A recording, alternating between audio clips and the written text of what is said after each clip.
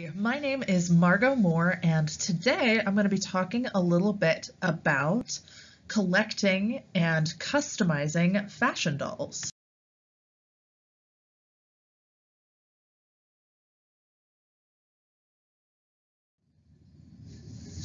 So, doll customization is when you take an already existing fashion doll.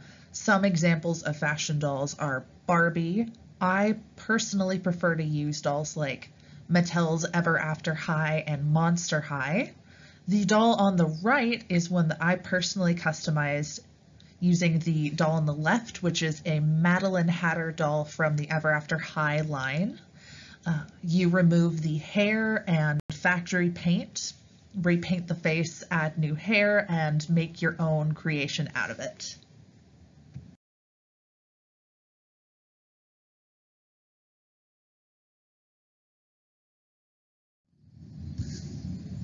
So in order to customize a doll, you'll need a few basic materials. One, you'll need the doll, of course. In order to repaint the face, you will need watercolor pencils and acrylic paints, and of course paintbrushes. Then you'll need some sort of sealant. Most doll customizers prefer Mr. Super Clear, which when applied to vinyl gives it some texture that lets you draw directly onto the doll with watercolor pencils.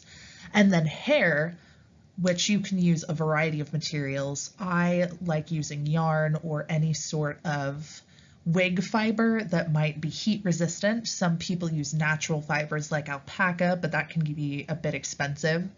And then fabric glue to secure the hair into the doll's head, and then whatever fabric that you'll use to make the clothing.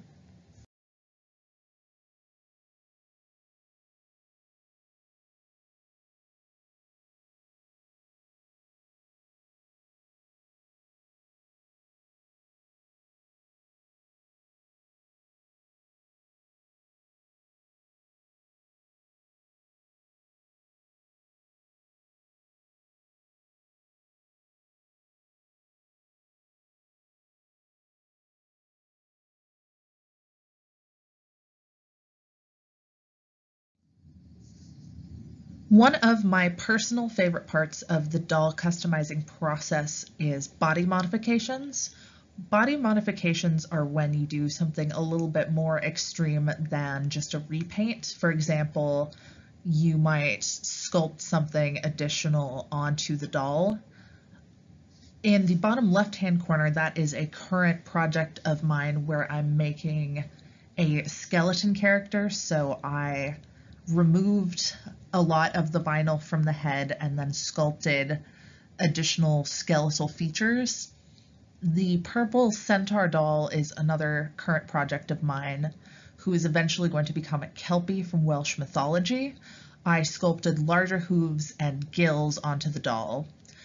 When you finish a repaint, the technical term within the doll painting community is face up. The doll in the bottom right-hand corner was created by my partner. That's actually their very first doll, and they did an amazing job on it.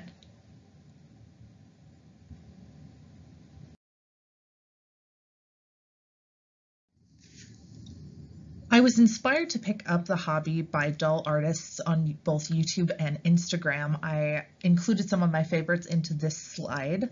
Delightful does really amazing work. She's probably my personal favorite.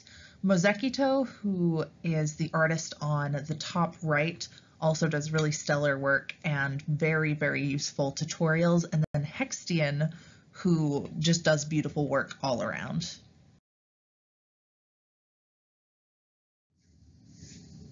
So when I started purchasing dolls to modify them, I ended up falling in love with a lot of the dolls and just didn't have the heart to customize them. So I started collecting. Some of my favorite dolls to collect are Monster High, Marvel Rising dolls, which are fantastic, Made to Move Barbies, which have amazing articulation, and my new personal favorite, which are Hairdorables. They come in a blind box and are super, super cute. Thank you so very much for watching my presentation. I hope you have a wonderful day.